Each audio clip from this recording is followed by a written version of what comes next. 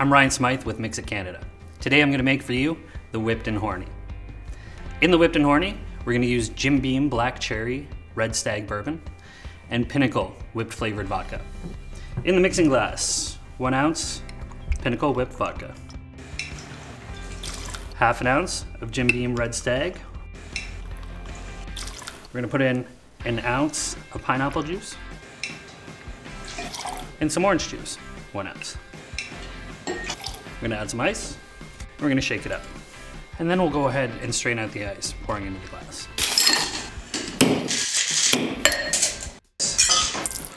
To that, we'll add half of an orange wheel.